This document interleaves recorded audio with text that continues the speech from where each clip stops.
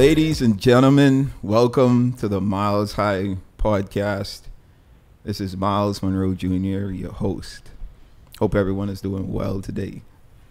I want to thank you wherever you're listening from, whichever platform.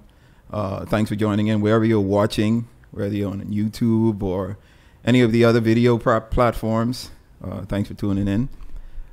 My goal with this podcast is to always entertain, educate, and elevate you miles above your fears, doubts, and any limitations that you think may exist. Always remembering that those limitations only exist in your mind.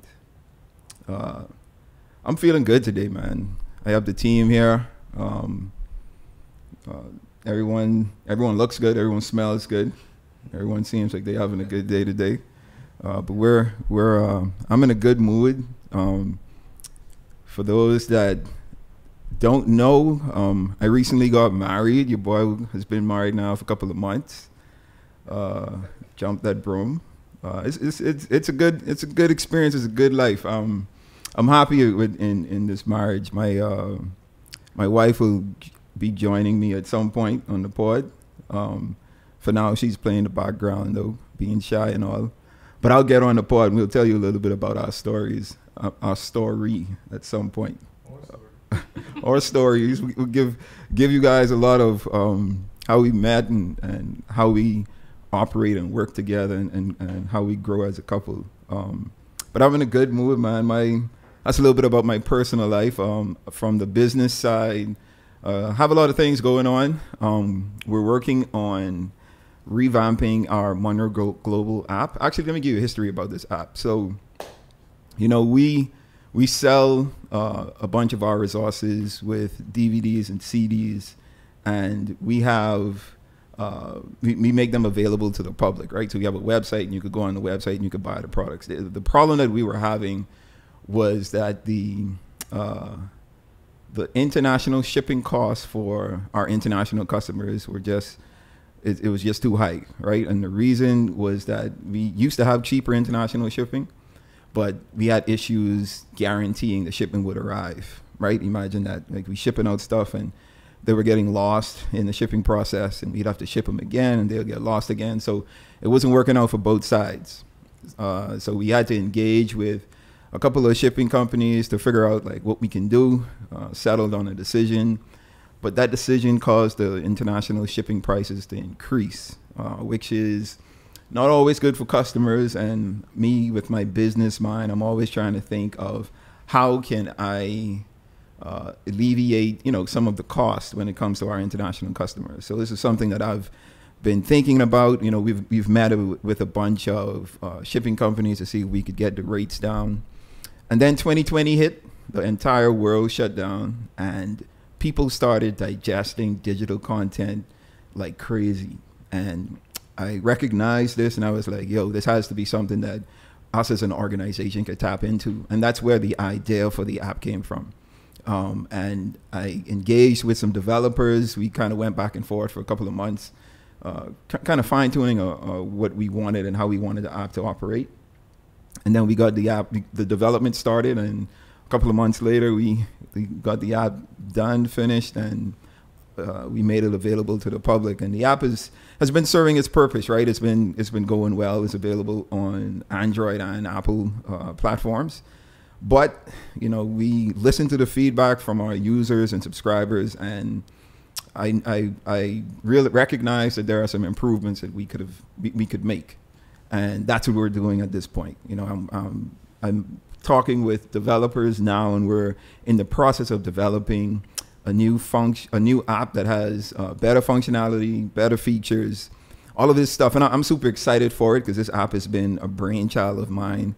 And I don't know if any of you who've had like business ideas that you see that you had in your mind and you've brought it to reality. That's what this app is for me. And for me to be able to perfect it a little better, I'm excited for it. So it'll be available in a couple of months, and I am looking forward to it. You can access it through all of the app stores you get your apps from. The app is called the Munroe Global app, and And yeah, I hope you guys enjoy the content, man, and enjoy this new this new improved app that we're going to be releasing in just a few months.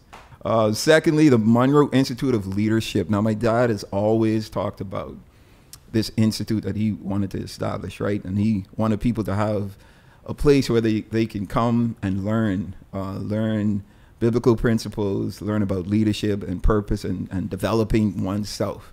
And we didn't want that dream or that vision to die with him, right? So our organization is carrying on that vision, and we've also been working with some curriculum developers and course developers, and we're in the process of releasing our first 2 courses that's coming from the Munroe Institute of Leadership. That'll happen later on this summer, summer 2023. I'm super excited for that. You know, that has been a long time coming. I've been working on this for, man, I want to say like 7-8 years now, trying to find the right people and the right people with the right mindset, you know, to really get this done. And I think we have that now. So look out for that. That's just a couple of things that we have working on. You know, that's just a little bit about my life, my personal life, and how I operate with the businesses and everything that I do. It keeps me super busy. My wife works along with me, and we have a number of other contractors that work along with us that help us to get everything that we have on our table, to get them done.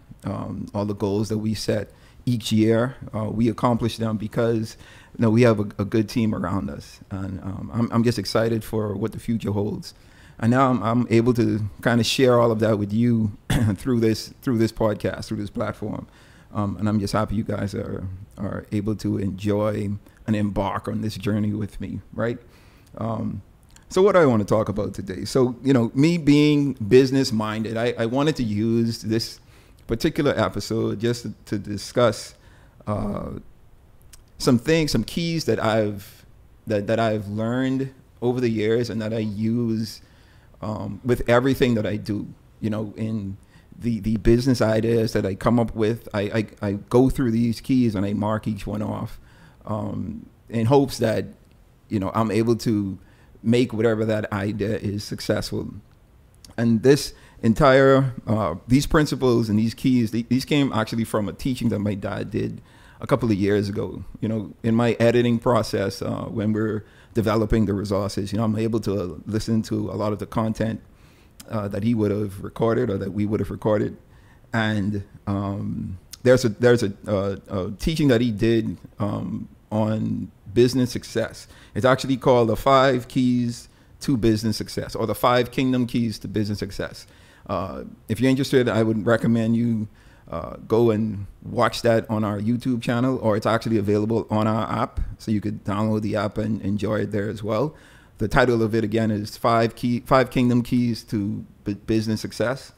And what he did with that particular teaching was something that kind of blew my mind, because it was rooted in a scripture verse, a Bible verse that I have been reading, reciting, and just learning from just about my entire life, right? And it's a verse in Genesis, and it's something that, you know, like I said, I've heard a million times before, but the perspective that it was taught that day, it was just something that was mind-blowing for me, and it kind of changed the way I viewed a lot of the processes and the ideas, my creativity, the way that I get everything out. I got to sit up for this one because I really want to get into what exactly this verse says, right? And the particular verse I want to go through is Genesis 1 verse 28.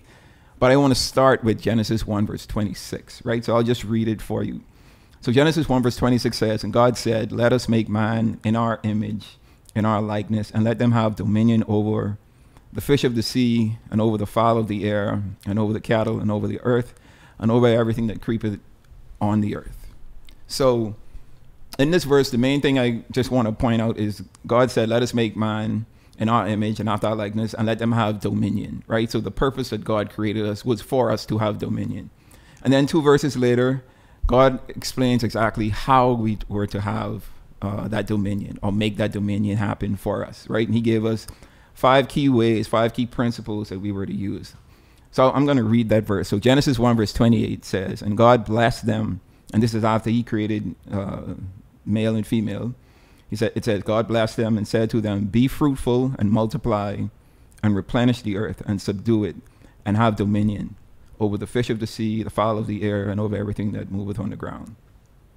So God said to be fruitful, to multiply, to replenish, to subdue, and to have dominion.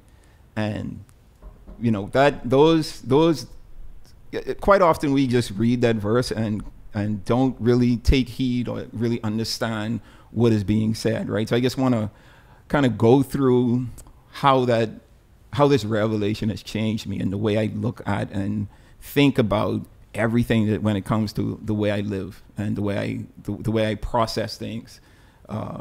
We got a fly in here somewhere. Yes. This fly is crazy. Unwanted guest. But yeah, he wants to be a part of the podcast apparently. Welcome, everyone's welcome. Talk about a fly on the wall, right? So the 5 keys that we are given in this verse, again, is to be fruitful, to multiply, to replenish, to subdue, and then to have dominion. So the first one is to be fruitful. And simply put, being fruitful means to be productive, right? God wants us to produce something. Now, I know when everyone has that and everyone has this verse, the first thing we think about is babies, right? We just ready to produce. I'm ready to have kids. God wants me to have kids, start this family, develop and nurture my family, allow my family to grow, and we dominate with my family, right? And that's not incorrect, right? Absolutely, that's one of the things that he wanted us to do.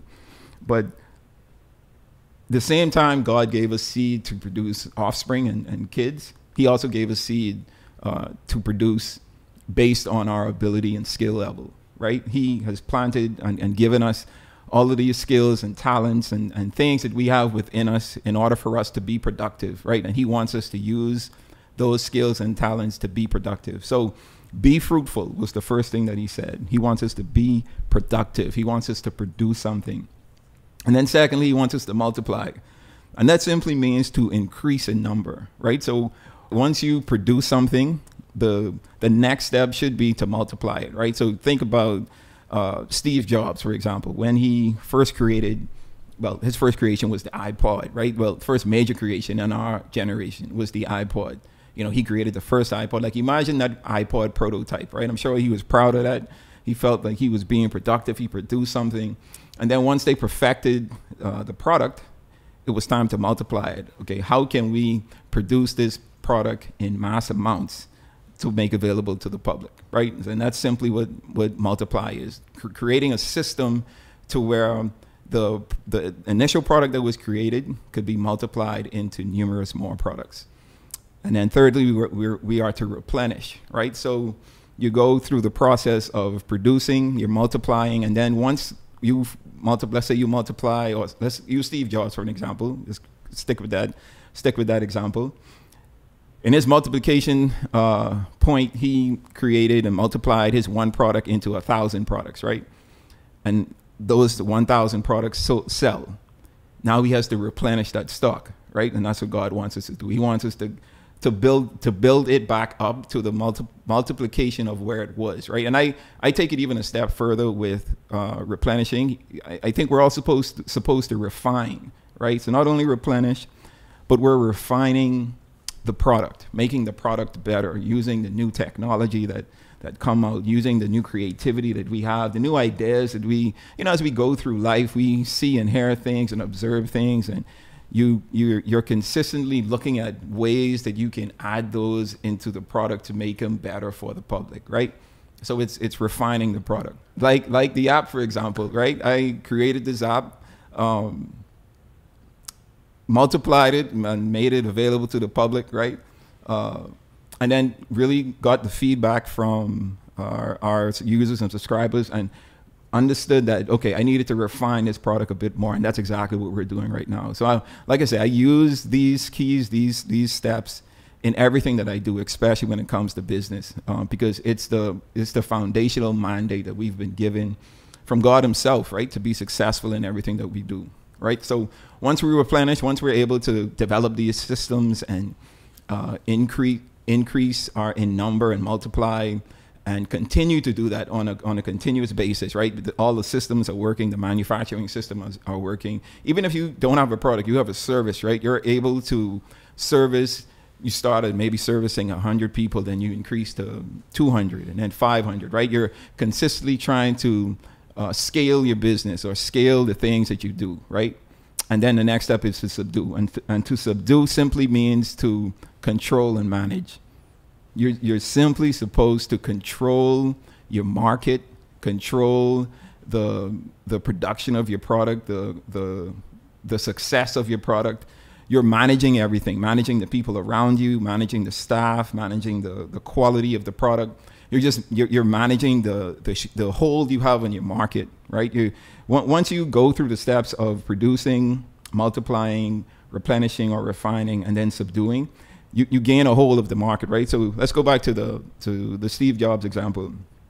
Apple did such a good job producing the iPod, the initial product of our generation, that people don't use CD players no more. They don't use tape players no more. Music and everything went digital because of what Jobs was able to produce, right? And talk about control and a person or company that was organization that was able to manage and control an entire industry, right? That's the depth and the level of control and manage that we're supposed to get to in all that we do. You change the entire industry, change the whole that you initially have, or change the direction or the trajectory of the entire industry. And that's what Jobs did, right? He subdued the market, subdued the entire industry because of the control that he had. And then he dominated, right? He mastered the iPod.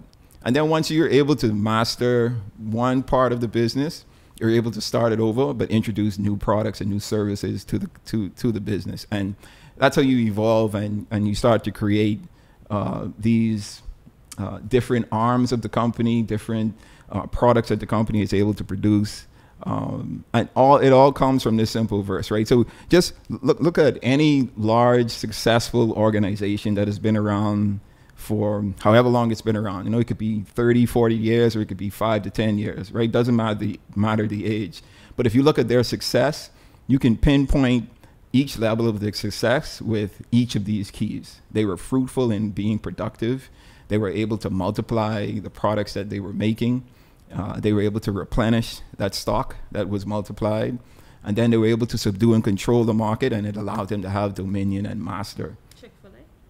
Chick-fil-A, Chick-fil-A is a great example, right? Because Chick-fil-A is a company that don't be shy, don't be shy. That's my wife talking, by the way, off camera.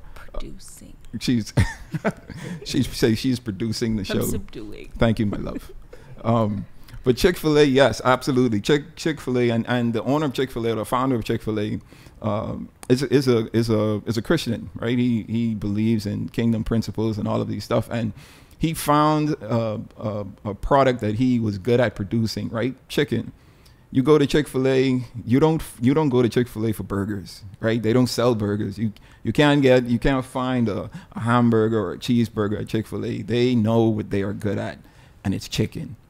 And some people like it more than others, right? Because there's a lot of competition out there, but Chick-fil-A has been able to subdue their market share, or subdue a corner of the market that no one else is able to touch. And I think it has a lot to do with these different keys, right? Because they don't have to experiment with hamburgers or compete with other franchises that produce hamburgers or any other non-chicken products, right? Because they have such a hold on the market and have refined their products, have worked on the things that they're able to do, and they dominate. They master their industry, and that's what I think we're supposed to be doing.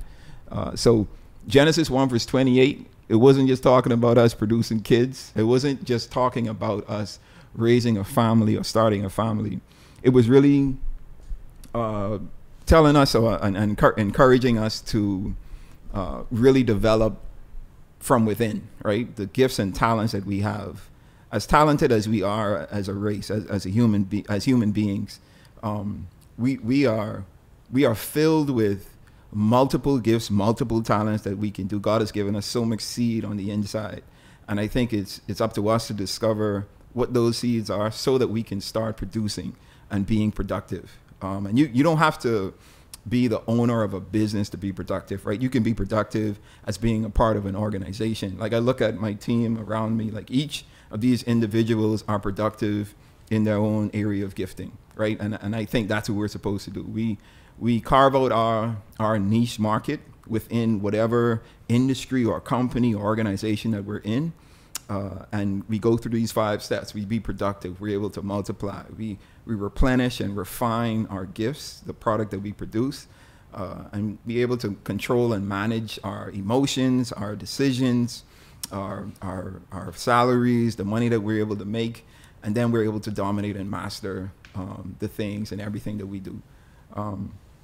And yeah, man, that you know, again, that the realization of that teaching changed my perspective of business, right? Because, you know, we kind of look at the Bible as this religious book, but the Bible is actually a practical book, and it gives us practical instructions on how we should live, how we can be successful in life. Like there's nothing that you're going to go through in your life that you can't find an answer to or a resolution to within the Bible, regardless of what it is, because there's nothing new on the face of the earth, right? The same problems and issues that we're facing in today's world were the same issues that they were facing 2,000 years ago.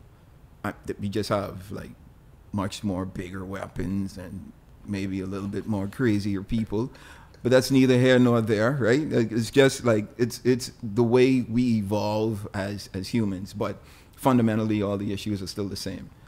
So the Bible is a good source of information, a good source of understanding, and a good source of wisdom. And I just love when I'm able to use these simple verses and passages from the Bible and able to apply them to my daily life. And I just wanted to share that because that being able to apply these keys to achieve business success or even just personal success in your life, I think is something that we should all hope to achieve. And I'm just excited that I was able to share that with you guys today, right? Now we've come to the segment of the episode where I get to share a milestone with you.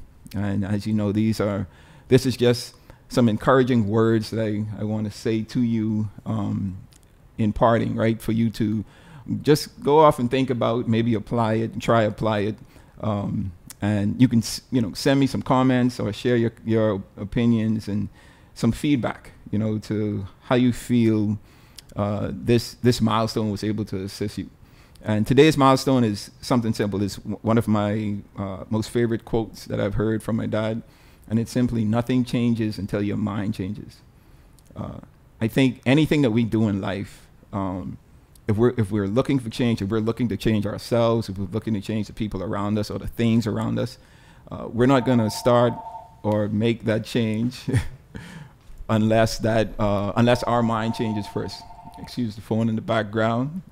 Quiet on the set, guys.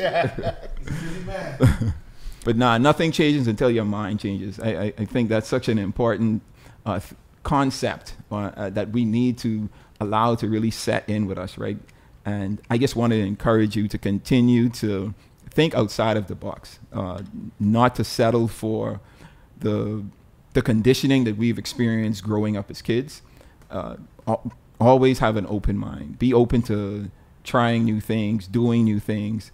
Nothing changes until your mind changes. All right.